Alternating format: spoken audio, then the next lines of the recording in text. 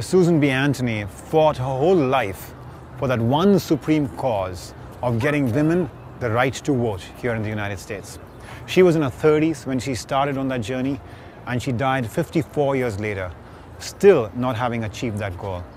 In fact, the Susan B. Anthony Amendment to the United States Constitution that gives women that right to vote came after her passing. About a year before her passing, she gave an interview when she was asked about whether or not she felt very dispirited about all these failures that she had seen along the way. And now here she was in the twilight of her life and still not seeing any chance of success.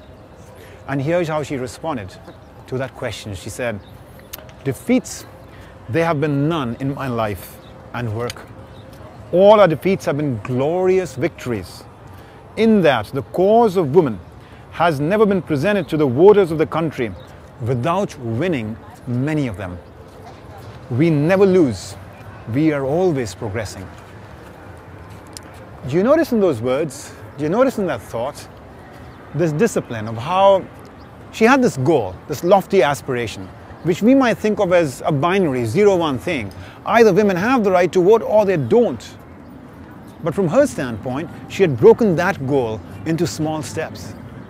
And those small steps were that every time she won over one heart, one mind, one human being in America to that cause, to support that right for women to vote, she was declaring a small victory right there.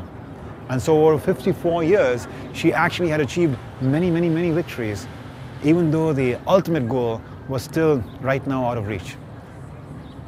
Isn't that a powerful testament to this discipline of recognizing that ultimately to motivate people to change, to make them stay committed to that path of change, to make them continue to practice the effort that they have to put in, that we learn to break down whatever overall aspiration we have into these tangible and measurable and small steps.